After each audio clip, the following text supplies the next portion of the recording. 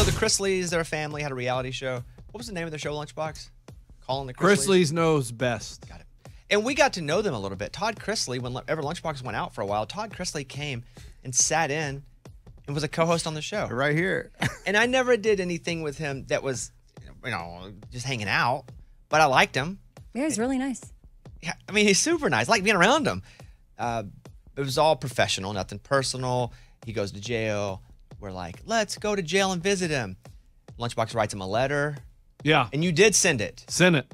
Send it from 2 different post offices. That way, you sent the letter twice? Yeah. You copy it or did you rewrite it twice? No, I just printed it twice.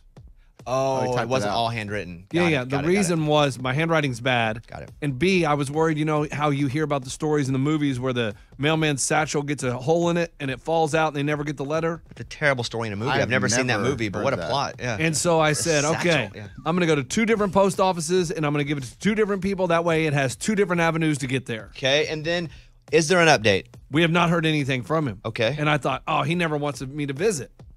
Well, turns out the warden is stealing his mail. His or the whole, specifically him? Yes, because his daughter, she posted on Instagram this whole long thing about how the warden is not being nice to her dad. And they're really called wardens? I always thought that was like a 60s. No, man, that's their title. I know, but it's still the warden. Warden? Or is it like executive in charge of the facility prison? No, it's warden. That's awesome. Yeah. And so I was like, what? And I start reading it, and it says, yeah. And we won't even talk about how he's taking his mail. So you don't know for sure. And does she know for sure, or is she just speculating stuff to get on the internet? Well, that's what, how would I've never been to the jail. I haven't seen what's going on. But I'm saying, does she have proof? Or did she just say? I can read the letter to you if you would like. And you can decide for yourself what is going on. I don't know. And you're convinced this is why you haven't heard back from him? This is the warden. Yes, for sure. Because it says, I am nervous for you, Father. Our warden is absolutely insane and will stop at nothing to stop leaks that keep exposing her sick lies. Oh, it's a girl. Didn't realize that. The warden's a girl? Yeah. Ooh. The warden's lying? Yeah. According to this. Go ahead. They stole Dad's mail and destroyed it.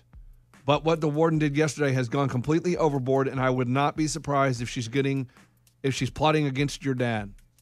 I don't know. Who's the letter written to? I don't understand. A lot of tenses going on. It seems like a note she's putting on Instagram. No, this right? is a note that someone sent her. Someone sent her, and she's posting it saying the mail has been stolen. The warden is out to get your dad. And so she's putting it out there so we know that her dad is being unfairly treated. So that makes me believe he never got our mail. But here's the deal. From all the movies I've seen, prison movies, the warden can do whatever they want. Carte blanche. Whatever. Yeah, it's the warden. You're in prison. You have no rights. So whatever the warden lets you have. That's the right. That's the right. Mm-hmm. So, okay, then what I would say is then wait for a new warden and send another one. Yeah. Or we just say in the letter, hey, warden, I know you're reading this, warden. Yes. Would you please not destroy this one? Okay, then let's do that. Okay. So send the letter again. I'll write a new one. P.S. Dear warden. Oh, my gosh. I know you're reading this. Please don't take this one. Yeah, please don't destroy this one. Should you write that on the envelope? No, because they'll read it. I don't think they throw mail into the fire straight away. Okay. Well, maybe it sounds like this one. She's not. I don't know. But yeah, you're right. She probably definitely address the warden. I will. Next thing you know, Lunchbox is down there visiting up. We're ready to go now.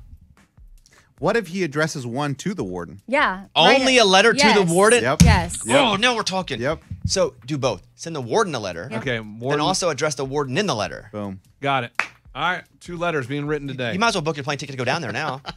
This is for sure going to be allowed. This is gonna help me get on the list. Find out some of her favorite things. Oh, see if you can research the warden. Mm-hmm. Maybe we can send her a gift basket, some of her favorite stuff. Yeah. Good idea. Now we're talking. Mm-hmm. Yeah. When we come back from vacation, see if you can do a little deep dive and find out what the warden likes. Okay. We'll treat her. Maybe the warden will put you on the list. Yeah, There's also blackmail. What? Wait, no. It's a Bobby Bones show.